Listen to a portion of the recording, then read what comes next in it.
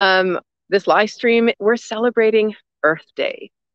So before we get into the details of the live stream, I wanted to introduce myself and some of the other people who are here with us today. So my name is Raya. If you've met me before in kindergarten or grade 1, then you might have known me as Raya Papaya. I also go by that name.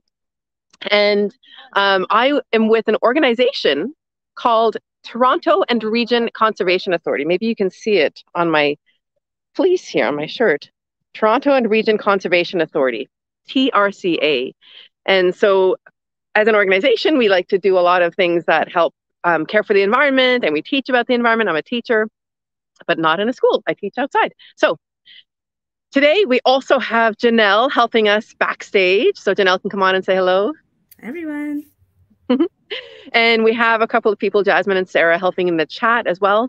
If you have any questions, and if you have access to the chat, you can put them into the chat, or your teacher can put them into the chat. And we'll have time at the very end where we'll answer a lot of questions. Janelle, if there's anything that comes up in the middle that we want to answer right away, just interrupt me, that's fine. Of course, we want to be respectful in the chat, but please do use the chat if you'd like to share anything or have any questions. And some of you might have a worksheet to go along with the live stream. So if you do, Janelle will show what it looks like. Then you can use that worksheet during the live stream. If you don't, that's okay too, but there is a link that'll go in the chat about how to get to that worksheet, how to download the worksheet. So I think those are all the details I need to let you know about. And as I mentioned before, what day is tomorrow? Yes, it's Earth Day. And so you might have been celebrating Earth Day at school today. There's a school very close to where I am right now, and they were doing a litter cleanup earlier. Maybe they do that every Friday. I don't know. But they were doing a big litter cleanup in the area. Maybe that's something you've done as well to celebrate Earth Day and help take care of this wonderful planet that keeps us alive. Today, we are going to be exploring the space I'm in. But I wanted to start off in celebrating the Earth and acknowledging and honoring the Earth. I wanted to do a little bit of a land acknowledgement. So you maybe at school, you started your day off with a land acknowledgement already. So I'm just going to add to that rather than repeat it. I heard a land acknowledgement once that really came right into my heart. I really connected with it. And the part of the land acknowledgement that I really connected so strongly with, well, the whole thing, but the part of it that I want to share with you was where it was mentioned that we want to kind of acknowledge and recognize all the organisms on this planet, all the living things. That includes the swimmers and the diggers and the crawlers and the flyers. And that includes the 4-legged and the 6-legged and the 8-legged and the 1-legged, if you think of snails, right? And the 2-legged like us. We're all sharing this beautiful land planet together. So I just wanted to take a moment. We'll have a look out at the land and recognize that this space is so significant, so important for our lives and for the lives of all living things. So thank you, land and water. All right. Now, I have a question for you. I want you to think about where you live. Do you live in what many of us now call Mississauga, or do you live maybe in Brampton or York or Vaughan, Markham, maybe Toronto? That's where I live, in Toronto. Think about where you live. And think about what neighbors you have around you for where you live. So maybe across the street, you see a neighbor who brings out the recycling once a week or twice every 2 weeks. Or maybe you live in an apartment building and you're the person in the apartment next door, they're playing jazz music. And so you don't really know them, but you know that they love jazz music. So you kind of get to know your neighbors in different ways. And what I'd like you to do right now, for just a moment, is turn to a neighbor in your classroom. Maybe they're sitting in front of you or next to you, behind you. Turn to them and say, "Hi, Ahmed, it's really great to see you today." So just say hello to them. Maybe their name's not Ahmed, but say hello to them for a moment and then we'll come back, okay? So say hello to your classroom neighbor for just a moment.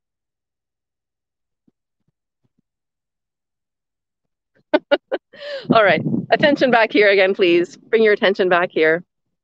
Now that we've said hello to our classroom neighbors. When we think about neighbors, we often think about humans, right? Well, I bet when you go outside, there are all kinds of animal neighbors around you too, like squirrels and raccoons and birds and insects. And there are all kinds of plant neighbors around you. Today, we're going to get to know our plant neighbors. And just like you might have said hello to your classroom neighbor, we are going to say hello to our plant neighbors. So, I live in the East End of Toronto, and I came out to a space called the Meadowway in Scarborough, which is nearby, to get to know some of the plant neighbors in the Meadowway. And you could get to know plant neighbors like just on your street, growing through the sidewalk cracks too. So I believe that somebody maybe has put a link to the Meadowway website if anybody's interested in learning more, but that is where I am right now. And I want to get started getting to know some of the neighbors in the Meadowway. So this spot here, this is a shrub area, shrub node. And this plant I want to start getting to know first looks like this up close. This is the seed head. So these are all seeds of this plant. I'll show another one. Maybe I can get better lighting. Let's see. We've got some shadows. So if you can see all those seeds, they're pretty fuzzy. This plant is called sumac, and you can see that the stems and the sort of trunks, the stems of the plant are kind of wonky. And in the summer, the sumac looks like the picture that Janelle just showed. So we can actually see the leaves. So we can start looking at different parts of the plant, think about the characteristics of the different parts as we explore the plant. And the sumac plant, it's called staghorn sumac because there are a few different types.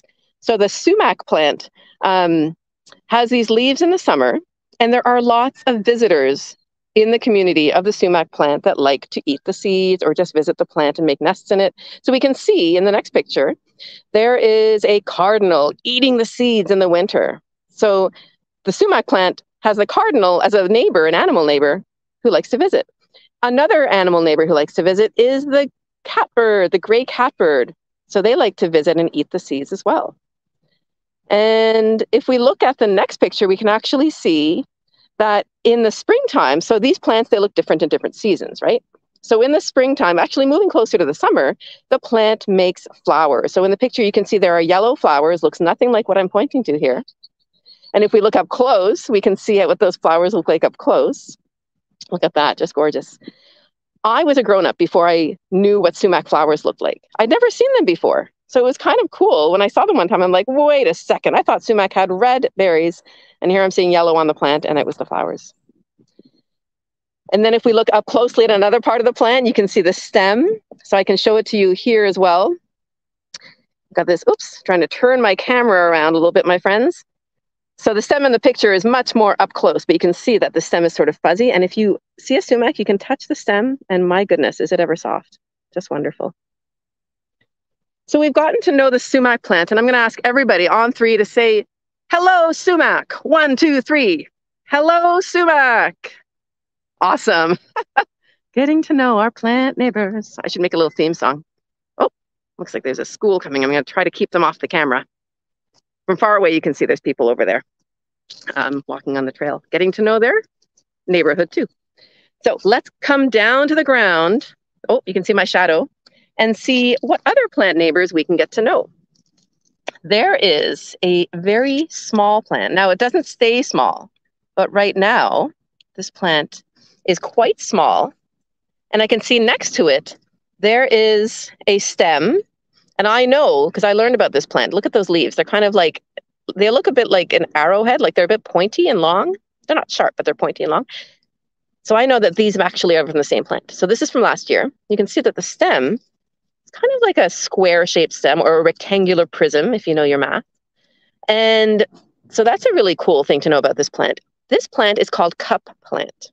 And I'm going to ask Janelle to show you, there we go, a picture of cup plant when it is flowering, so in different times of the year. And we can see another picture just before the flowers burst. Oh, there we go. We can see a picture just before the flowers open up. This is what it looks like. So when you're learning about plants, what the beautiful thing is you can get to know them in all different seasons. Now, that other picture that Janelle was showing shows the leaves. And it looks like, kind of looks like there's one leaf that's just around the stem. It's sort of like 2 leaves that are attached right in the middle. And there's a little bit of water in that middle part. So something that's cool to know about cup plant is that it actually collects water, and then animals will come and drink from the water. It's like nature's drinking fountain.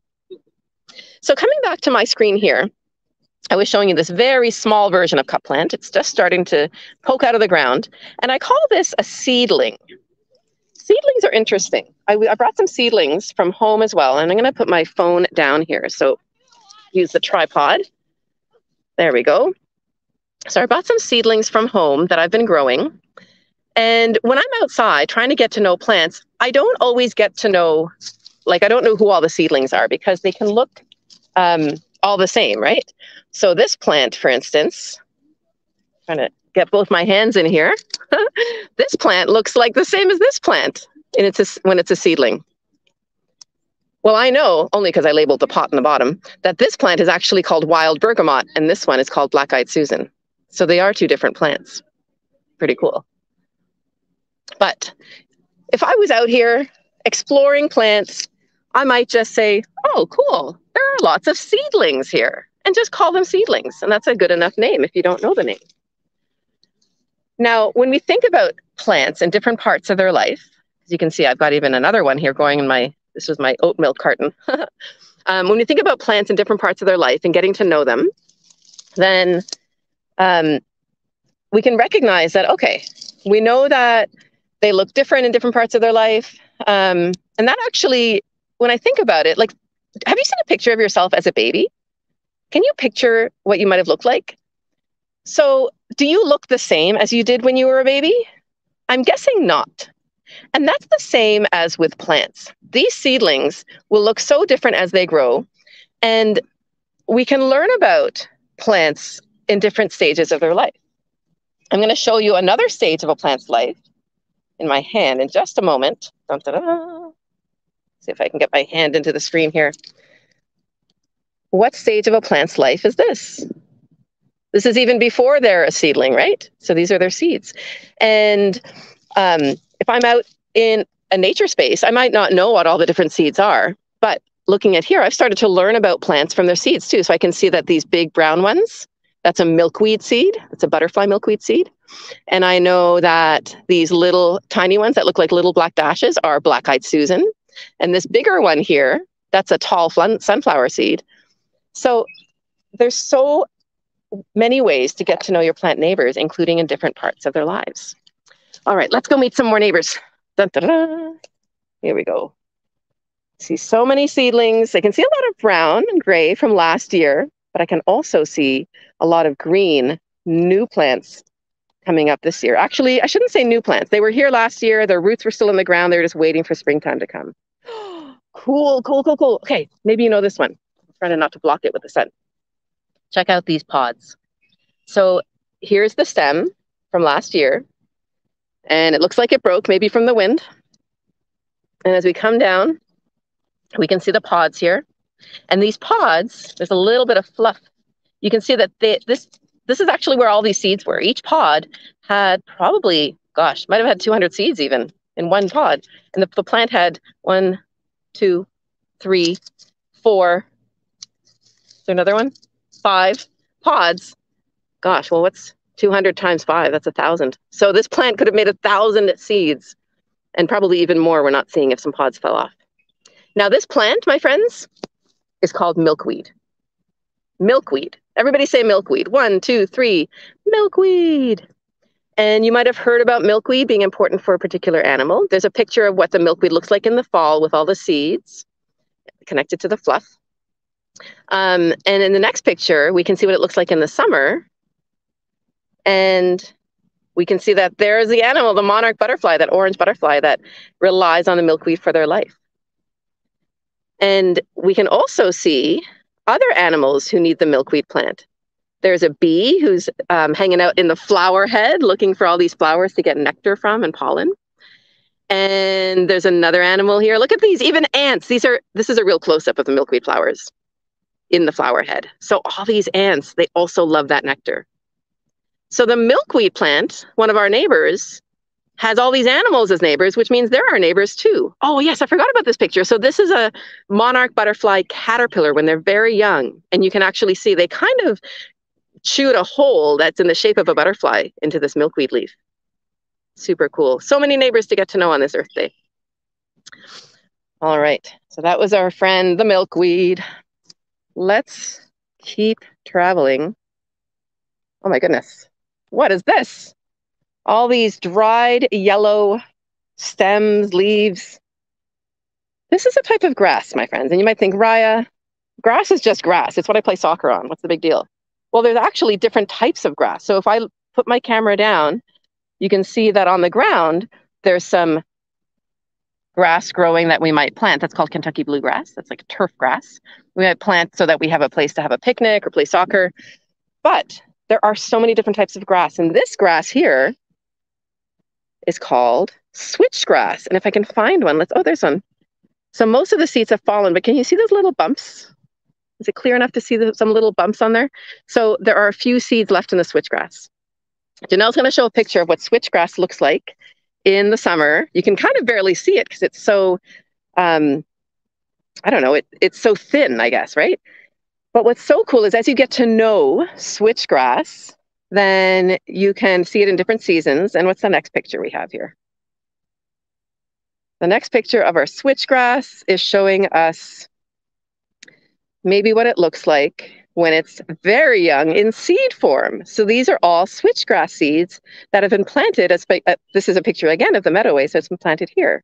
And the next picture shows us what the switchgrass looks like up close when it's flowering. Did you know that grass makes flowers?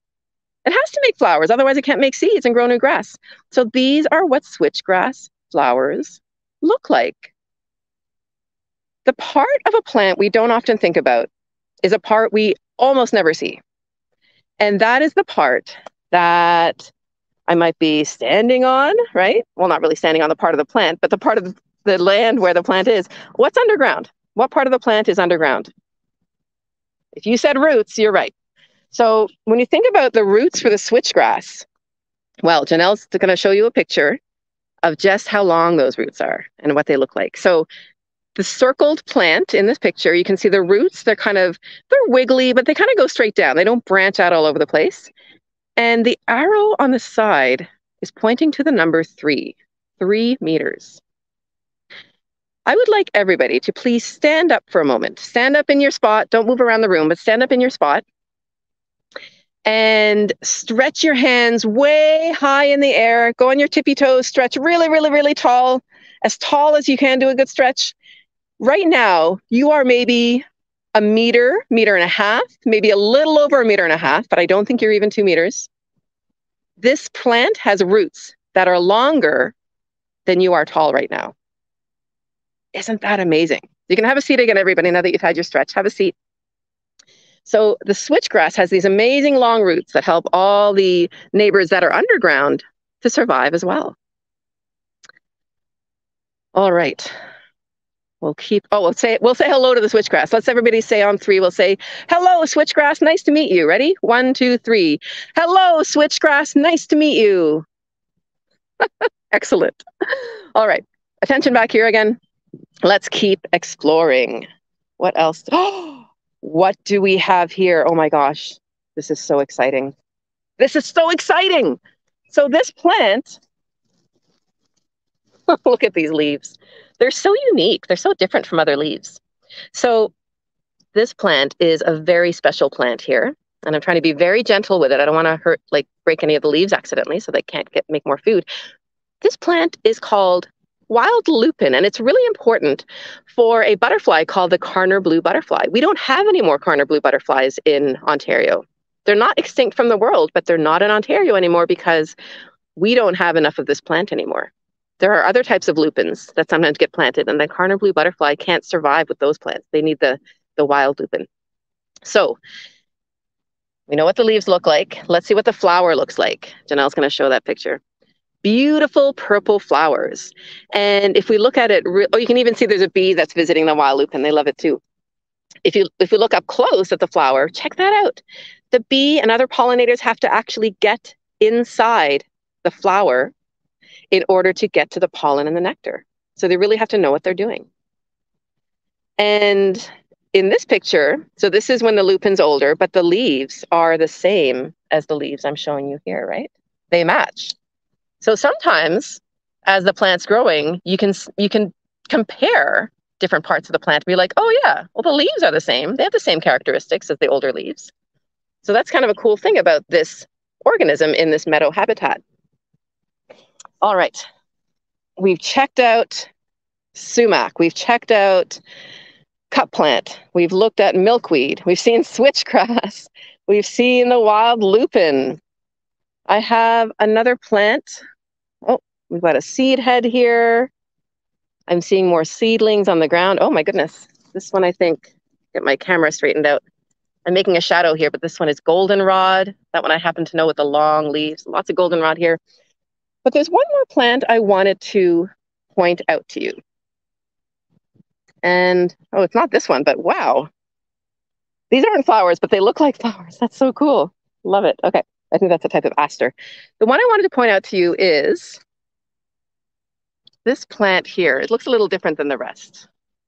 It might not be in focus right now, but we'll go closer. I don't want to step into the meadow because there's lots of seedlings trying to grow, but I can lean over carefully and bring the plant a little closer to the camera so we can see it up close. Check that out. This plant actually has leaves in another time of the year that smell like black licorice. Isn't that funny? So the plant's name is anise hyssop. And if you happen to see it, this is what it looks like. It's actually in the picture here that you're seeing. It's kind of at the end of its flowering. But if you happen to see anise hyssop, you can rub the leaves. You don't even have to rip them up. You can just rub them to get the smell onto your fingers and then smell your fingers. And you'll smell that black licorice smell, which is so cool. All right, I'm starting to see some insects out here too. Cool.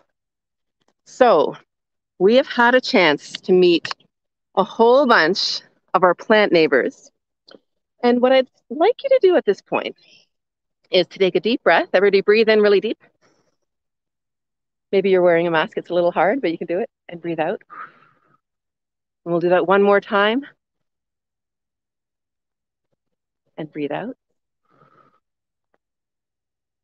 And think about the fact that you were able to breathe is thanks to plants. Plants gave you the air that you need to breathe to make your body work. Plants are keeping us alive. It's something that we kind of, oh yeah, plants clean the air, you know. We all kind of have heard that at some point probably. But to really think of it, like without the plants, we just wouldn't be alive. We wouldn't be able to survive because we wouldn't have air to breathe that could keep our bodies going. So if you can join me for just a moment, we're going to say a collective thank you to the plants. I'm going to point you to some plants here. And how about this? How about we say, thank you for helping me stay alive. 1, 2, 3. Thank you for helping me stay alive. Wonderful. Oh, it's all about getting to know your neighbors and thanking them when they when they help us out, right? Okay. So you might be thinking, Raya, for Earth Day, isn't Earth Day about planting plants or like cleaning up litter? And those are really good activities to do on Earth Day. They're both examples of stewardship. Stewardship means like taking care of something that doesn't belong to you, right? We don't own the earth. The earth helps us survive and we need to take care of it. So that is environmental stewardship, taking care of the environment. So by cleaning up litter, planting new plants, not wasting water, or maybe walking instead of driving, those are all really good ways to do stewardship. But getting to know your plant neighbors is another really good way to do stewardship. The more you know about your plant neighbors, the more you might accidentally learn about your animal neighbors. We learn about different butterflies and bees and birds who like to have a relationship in the communities with these plants, right? So we learned about the plants. That means we learned about some animals. And the more you learn about plants and animals living in your communities, the more we can care about them. So it all cascades down, it all connects. So you are doing stewardship by learning about plants. And what I encourage you to do, maybe it's tonight, maybe it's on the weekend, is go out and see if you can find a plant you didn't really know before. If you have a worksheet, there's a spot for you to do this in the worksheet too. And if you get to know this plant that maybe you didn't know so well before, then you can say to the plant, hey plant, thanks for being here. I'm going to explore the plant's leaves. I'm going to explore the plant's seeds if I can find them, the stem, the trunk. You can explore them in all different ways. And once you get to know them, you can thank them for just being around. I know this one's called Evening Primrose. Hey, Evening Primrose, thank you for being here. If you want to get to know the plant names, there are actually different ways to do that. There are lots of books, of course. You have to explore the different characteristics of the different parts of the plant. But there's also a few apps, like one is called Seek, and I think one of our helpers is going to put that in the chat, SEEK, like looking for something. So you can use Seek, you point your device at the plant, it also works for animals, and it might be able to figure out the name of the plant just by looking at it. And then you can learn the name of the plant, and you can actually use the name. And then when you're walking down the street, you see the plant, you're like, oh, hey, white pine tree, nice to see you. You can kind of recognize them and talk to them and feel that connection even more to these living things in our communities. All right, so I'm just checking my notes. I think I've covered most things.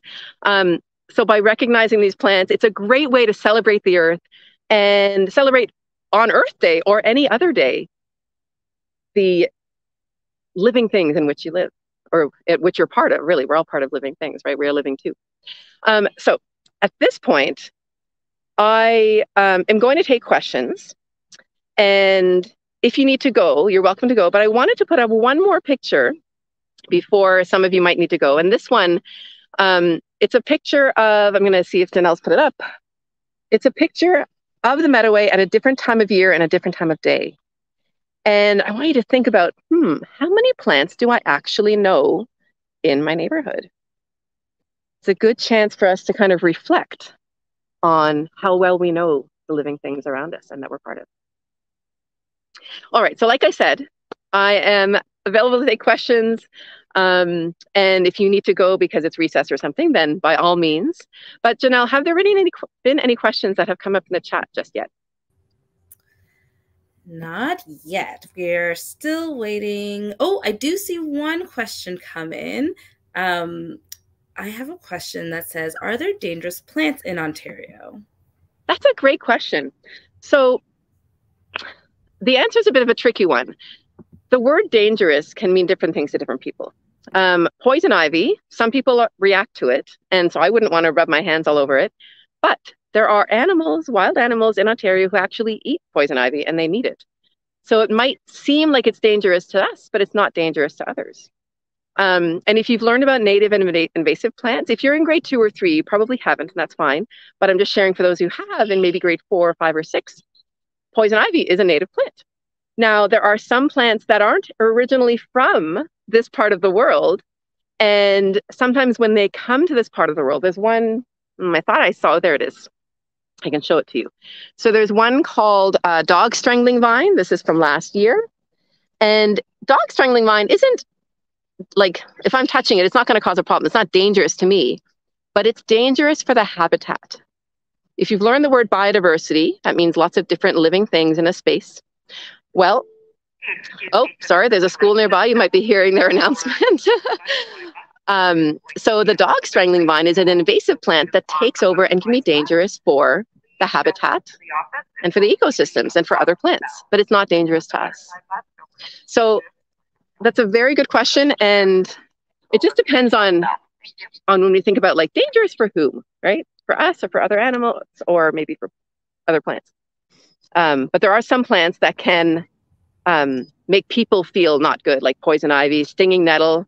If you know how to cook it, you can eat it, make a tea out of it. But if you touch it, it makes your skin sting. So there are things like that. Good question. Thank you for asking. Great. That is excellent. This has been so great learning about all these plants. We have another question come in.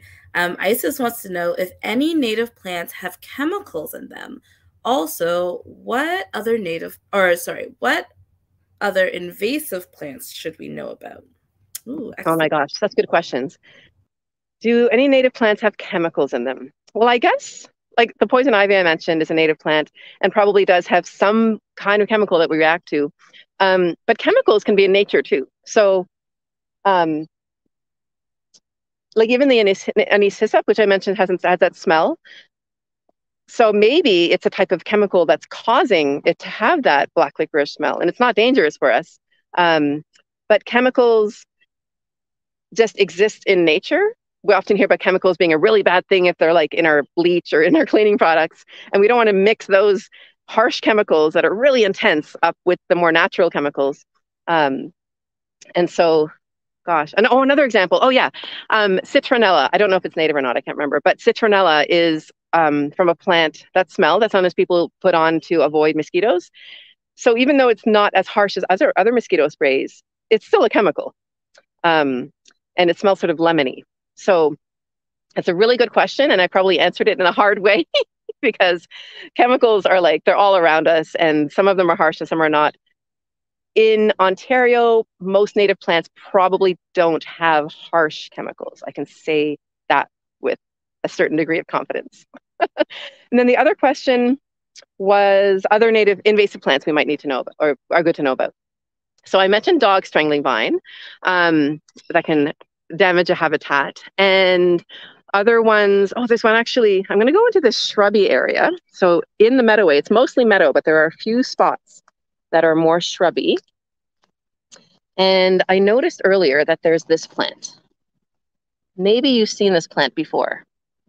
Some of them are starting to have their little white flowers. I can't see my phone very well to see if you can see it.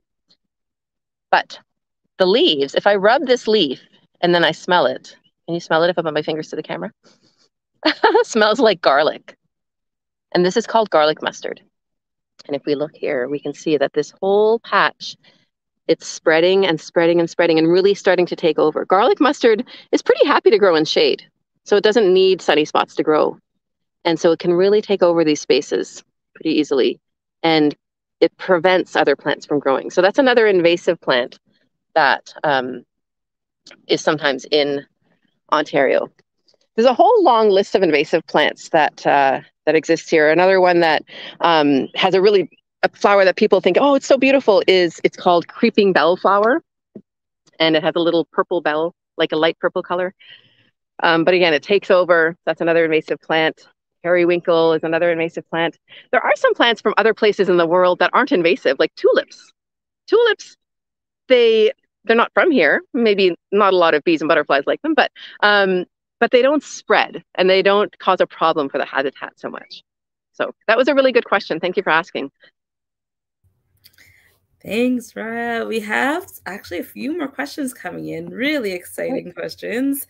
The first one is, are there any native plants we can grow in containers at home or on our balconies? So 100% yes for balconies. Growing them in containers inside is a bit tricky because native plants, if they're native to this area, that means they need that cold winter in order to kind of shrink back and take a nice long nap and save their energy for the next spring. But I have grown some native plants on my windowsill as well, and then I just plant new seeds the next year, so I grow them from seed. But if you're growing on your balcony, there are lots and lots of options.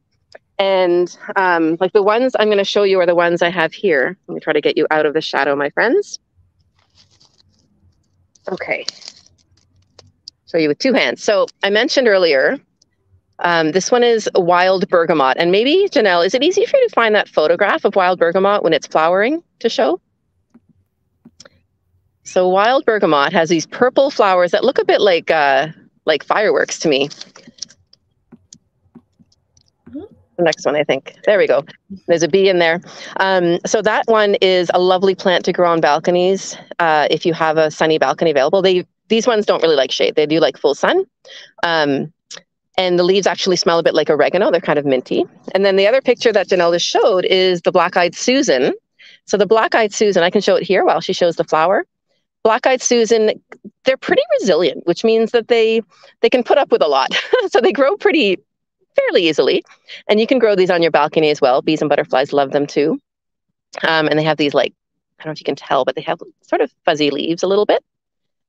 Another one, the one that I have in my carton here, and we don't have a picture of this one, but it's called common yarrow. And if I hold this up to the phone, maybe you can see, can I find one? Oops, so some of these seedlings I'm snapping last year's cup plant stems. Some of these seedlings have like a little bit of a frilly seed starting up. The first, what look like leaves of these plants, I should tell you, they're not actually leaves. Technically, they're fake leaves. They're called, I don't know how to pronounce it properly, cotyledons. And then the second set of kind of leaves, that's quotation marks, are what the plant leaves look like. So can you see that? It's a little frilly. Common yarrow has tiny, tiny white flowers. You can also grow that in your balcony. You can grow anise hyssop in your balcony. A friend of mine has that. And so that's the one we looked at earlier with the licorice smell. You can grow milkweed on your balcony as well. So a lot of these plants, even though they have the long roots we talked about, like the switchgrass, if you have them in a big pot in your balcony, the roots will just go round and round in the pot instead of going down. So they can still survive. And you can kind of put some mulch, so maybe some leaves that you collect from somewhere, dried leaves in the fall, put them on top of the soil so that they have a little layer of protection over the winter. And then in the spring, if they have big pots, they should be coming back. But yeah, lots of other natives too that I haven't mentioned, but there's a lot of, that was a great question. I'm glad to hear somebody asked that. Yeah, that's excellent. I love growing plants at home. So hopefully you all can find some seeds for some native plants and grow them as well. All right, we have another question coming in. Are stinging nettles native to Ontario? I believe they are. And maybe somebody in the chat, Sarah or Jasmine who are on the chat, can confirm that. I don't know a lot about stinging nettle, but I believe that it's a native species. I know that I have a neighbor who's always very excited when their stinging nettle comes up because I look forward to making tea. They just have to make sure they're wearing gloves when they handle it so they don't get that spiky feeling. But Janelle, if you find out if it's native from somebody else to confirm, then that would be great. I don't want to give the wrong information. I'll figure out. I think I'll double check. I'm going to do some research, but I think it may be a naturalized species, which means that it's a species that it's not necessarily native to the area, but it's been here for a very long time, and it gets along with all the other things around here. But I will double check for you. And while I double check, I will give you the next question. Kiana's asking, how do plants help us live other than give us oxygen? Oh, what a wonderful question. Well, I would love for you to think about what you had for lunch today or what you had for breakfast. If you had cereal for breakfast, then that's because the wheat or the rice or whatever was in your cereal came from plants. Even if you had a burger, like a meat burger for lunch, well, if you had lettuce or tomato on that burger or ketchup on that burger, they came from plants. So plants give us a lot of food. And even if you're somebody who eats meat, then the animal had to eat plants to be alive, the cow or the pig or whatever it is. So plants are a big part of, as far as how they help us, they give us a lot of food. Another thing is that the plants, this is getting a little bit more detailed, but you know when you have a massive, massive storm, a rainstorm, and then maybe there's flooding, like your basement's flooding or there's flooding on the street. Well, flooding can cause problems with these massive storms. And if you've heard of climate change, then you know that, oh, maybe climate change is connected. Like with climate change, we're getting more storms generally around the world. Maybe not as much in Toronto, but around the world, storms are getting more intense. These native plants, at least, with their beautiful long root systems, they can help keep the soil really loose underground. And what that means that when we get all these massive storms, lots of water coming down, instead of that water running off the surface of the ground, the water actually sinks down into the soil where the plants are growing. And so by having these kinds of plants, they can help prevent a lot of flooding when we have these storms. So as we think about, well, how can we move forward if our climate is changing? Well, we can have more of these plants that help keep the soil really healthy and loose underground, so that when we have more storms, then the water can go down and doesn't cause flooding. So that's another example. So we've got good clean air, food, helping with preventing flooding. And they're just nice to look at too sometimes, right?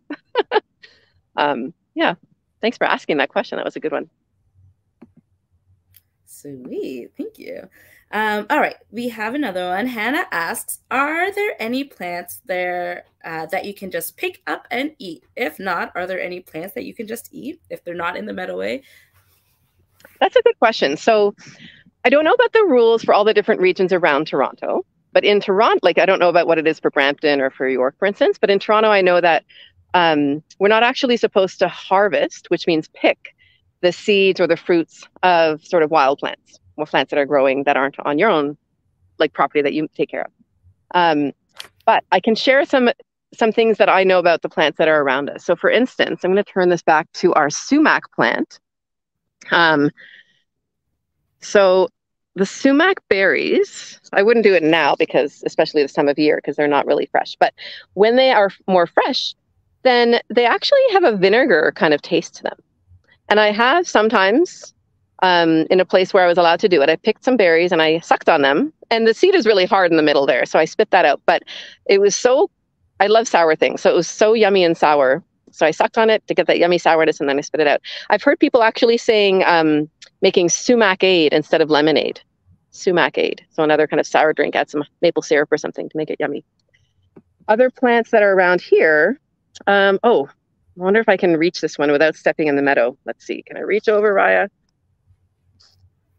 Okay, so if you see these seed heads, I've got a couple in my hand here. I wonder if they have seeds inside them. So this is from a plant called wild bergamot, which we talked about a little bit before. These are the wild bergamot seed heads. And the leaves, I mentioned earlier, they smell a bit like oregano to me. Some people say they smell more like mint to them. But I have heard of people making bergamot tea. So there are some plants like that you can make a tea out of. And I wonder, are there any seeds in this one? I don't see any flicking out. Sometimes when I do that gentle flicking, I can try it on this, which I think is a black-eyed Susan. See if I can flick some seeds out. Oh, yeah. Do you see those black seeds in my hand? Sometimes I flick without even thinking about it. But those seeds, I can sprinkle them so they fall to the ground and get more. Yeah, so the sumac, bergamot leaves, those are two examples of ones that we can sort of consume as long as we have permission. Some people, oh, dandelions. So there are some dandelions here. They're not native to here, but people sometimes put dandelion leaves in salad, or they'll make a tea out of dandelion leaves. And there's probably other examples I'm forgetting right now, but it's always good. Even if I said, yeah, you can eat it, it's always good to do your own research about it. Like I know with garlic mustard, you can make a garlic mustard pesto, but you have to pick it at the right time of year. Otherwise it could cause like stomach problems and cause problems. So you want to do a little bit of your own research to make sure that things are safe to eat. Great question though. Excellent. I know that I have some garlic mustard growing in my backyard. So just on the weekend, actually, I picked some and then I fried it up with some butter and I had it with my eggs. So it was nice. Very lovely. All right. I'm loving seeing all the questions coming. There's actually a lot. So I'm happy that you guys are so interested in learning more about our earth and the plants here. So let's keep going. I'll try to keep my answers shorter if there's that many. So that's great. Yeah, there's maybe 2 or 3 coming in. So okay, good. We did Hannah. Catherine Grace asked, what is the most popular plant in Ontario? Ooh. Oh, the one people, that's an interesting question. So a few come to mind right away. One of them is the one that people probably see the most without realizing it because it's on like license plates or driver's licenses or health cards, and that's the white trillium. So the white trillium is Ontario's provincial flower. It's a native species. So that one might go into that popular category because people see it a lot, even if they don't know what it's called. Other plants that are pretty popular around here, cedar. The cedar, are there any here that I can show you? Not right here. The cedar is more of like a tree, and the leaves, oh, they smell so good to me. They just smell so like fresh, and you can make a tea out of those leaves as well. A lot of people like cedar hedges if they have a lawn. I live in a house on the second floor of a house. I don't have any lawn or outdoor space for me.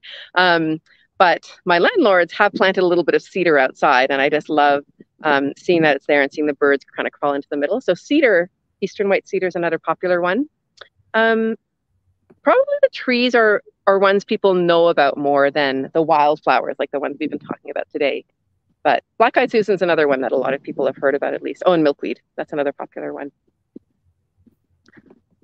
As you can tell, I can ramble on forever about plants.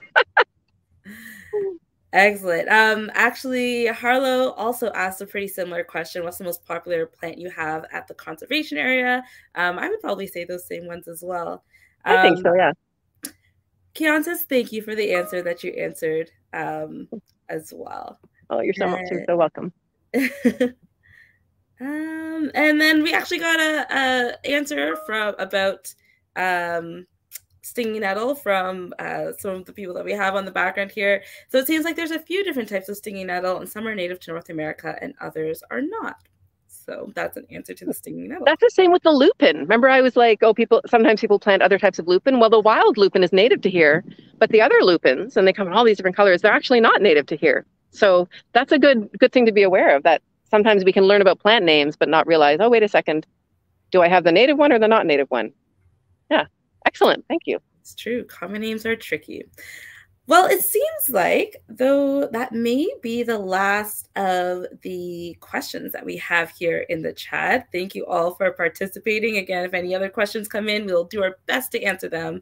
But for now, that's all I have for you, Raya. Okay, thank you so much, Janelle. So thank you everybody so much for watching. I just wanted to stop at this sign. This is a no mow area, no mowing here.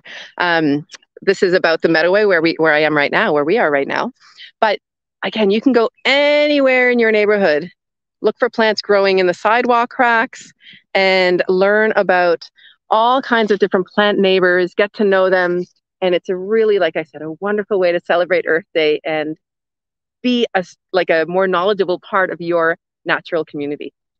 Thank you everybody for tuning in. Our next live stream is June 5th.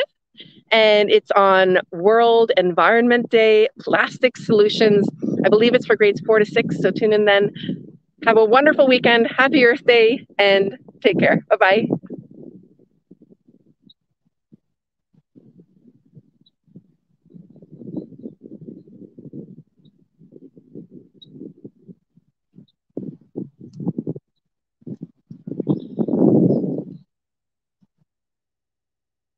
Oh, sorry, I was muted. There was one more question coming in. How many types of flowers are there?